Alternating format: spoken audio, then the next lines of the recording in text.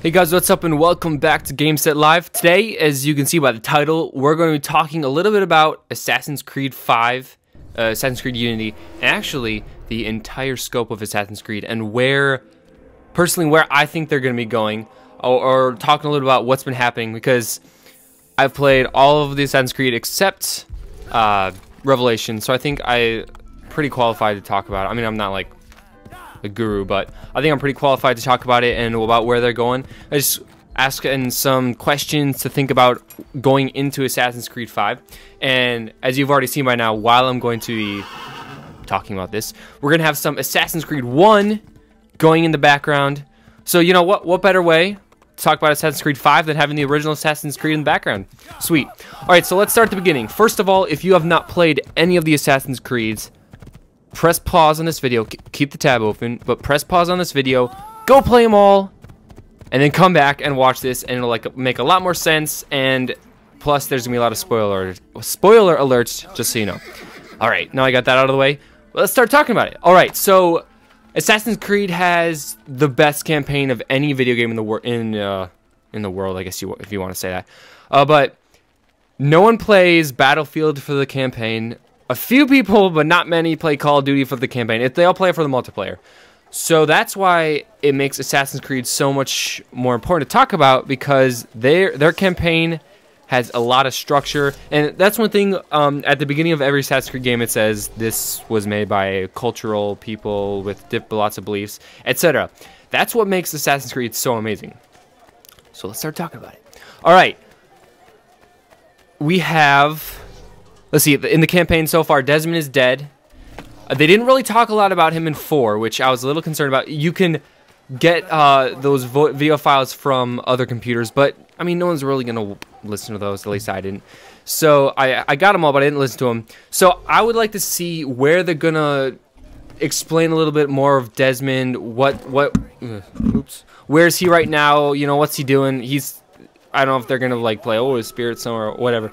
But I think they need to share a little bit more of where Desmond is and what happened to him, why did that happen, and explain a little bit more of that. Also, where is Desmond's dad? Because he sort of just disappeared. We didn't see him in 4 at all. At least I didn't see him in 4. We saw Sean and Rebecca. Sean was at the coffee shop, and Rebecca was just randomly walking around. You actually see her in the very beginning. When you're in Abstergo walking through, you see her wearing like a black and orange runner's outfit or whatever.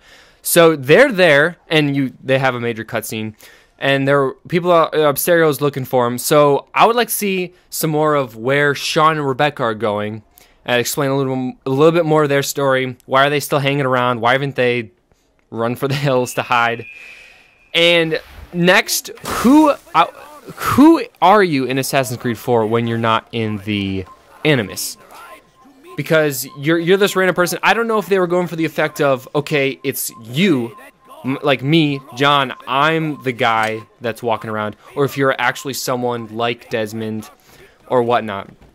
So those are some other things, and maybe explaining more of what's happening with Juno and the other chick. What's her name? You guys know her name. Minerva. Yeah, Minerva. Explain where are they, because who we'll talk about next, John, the mysterious John from IT, which you saw, he sort of talks about how he was in love with Juno, something like that. He was expected to see Juno, and that didn't happen because he sort of got shot. But explaining some more of what's happening with the gods, Minerva, Juno, you know, where are they in this Assassin's Creed 4, where they're going to be in 5, etc. And then last of all, as far as the people, what about John? You know, I was thinking, you know, if you remember the Sage from Assassin's Creed 4, Bartholomew Roberts or whatever, him and John from IT are the same guy, like the same lineage dude. So, you know, link those together, maybe explain something there so we know what's going on. And lastly, as far as Assassin's Creed 4 goes, why are we jumping from Desmond, we're in a cave, etc.? Why are we jumping from there straight to Abstergo without making a real link? You know, we're not even really sure what time period we're at, as far as, you know, Desmond just got killed. and then we jump to Abstergo with Rebecca, Sean running around. Where's the connection? Maybe make a connection there. Because honestly, in 5, they haven't shown any. They've only shown in Paris of, you know, walking around and stuff. They never really showed you, which they're probably not going to show you until you get the game, what's happening outside of the Animus. So that'll be super exciting to see what's going to be happening there. All right, and now the second main thing that's not really the campaign, but really connecting all of the Assassin's Creeds together. Working, you know, we've come all the way from Altair. We've gone to the Kenways. Oh, and another thing is maybe connecting the Kenways, because we had Connor, Haytham, and now we've gone all the way back to Edward with the prequel. So, you know, maybe connecting those and connecting all the Assassin's Creed together. So we've had the overarching story of Abstergo's trying to get they've first tried to get the Piece of Eden, then they're trying to get the little amulet to get into that bridge, which connected to the altar or whatever that Desmond got killed at because he touched it. So, you know, maybe sort of connecting those, because honestly, people, I've talked to my friends about it. You know, I said, oh, I wish they would keep on making more and more Assassin's Creed. And when one of my friends was like, oh, that could turn into a Call of Duty, because, you know, they have like 17 billion Call of Duties and it's the same storyline every time. But as long as Assassin's Creed, as long as they keep building, eventually, you know, they're gonna have to come to an end. So I'd like to see what's gonna happen with that, if they're gonna ever end, or just keep going on and on. And another major thing of which came to light majorly throughout, let's see, when did it come out? A few weeks ago, a month ago, which was Watch Dogs, another Ubisoft game. And those and Assassin's Creed are majorly connected, you know, just by the style of gameplay.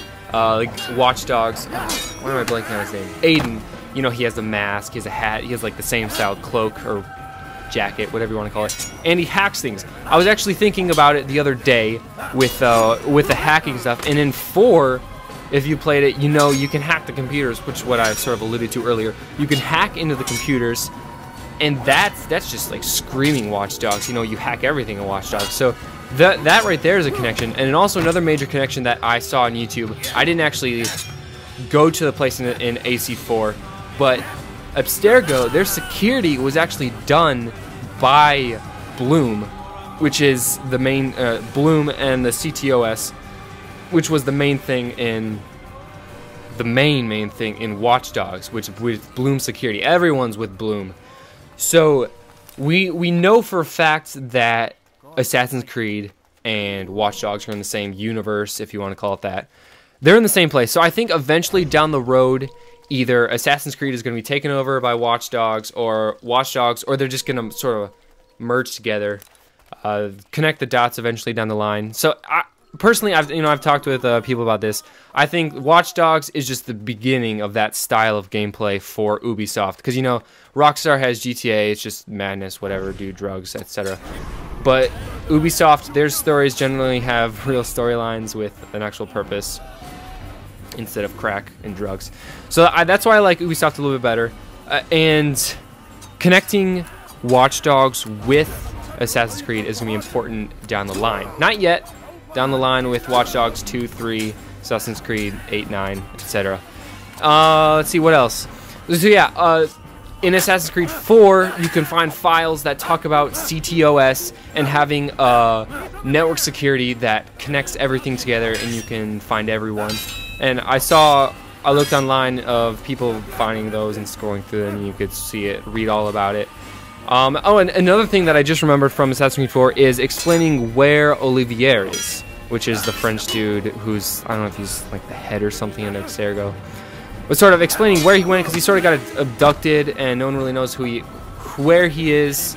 We know from looking at the cameras that they've been in some shady business. Maybe explaining sort of that, you know, developing that some more. All right. We've covered a lot, and a lot of where I think they should go, some things they should explain. Maybe not in Assassin's Creed 5, maybe down the line. Oh, and another thing, I just keep popping random things in my head.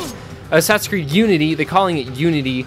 They're talking about the French Revolution. Maybe they could be talking about uniting the French Revolution, or, a better thing, they could be talking about uniting Watch Dogs and Assassin's Creed. Maybe not yet. Maybe they're making a Unity 2, I don't know. But that's just a little bit of what I thought Assassin's Creed is going for, or where they are now, where they're gonna go later. So if you have anything, I hope you are I hope you've enjoyed the Assassin's Creed 1 playthrough gameplay that's been going on in the background. I'm just sitting here in my room. I'm not watching right now. I still have to record that actually. So yeah, this is a little bit about Assassin's Creed 5, Watch Dogs, you know, Ubisoft connecting everything together. If you think I missed something, feel free to leave it in the comments below. Tell me something that maybe you thought I missed, or something that Ubisoft is gonna maybe connect the dots on, because you know, we don't know what they're thinking, but we can think on our own. Alright, that's all we got for today. About 11 or so minutes of good stuff to chew on. Thanks for watching. Like I said, like this video, and like I said before, if you have anything that you feel like would be helpful to add, feel free to comment, and I'll comment back, you know, maybe start a little discussion. Anyways, thanks for watching, guys. Hope you enjoyed this video and the Assassin's Creed 1 gameplay. Thanks for watching, and remember to keep it live.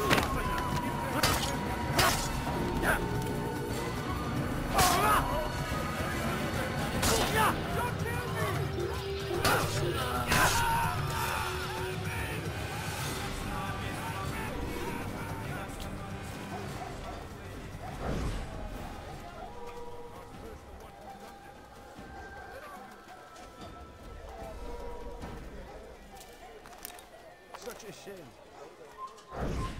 What happened to this poor soul?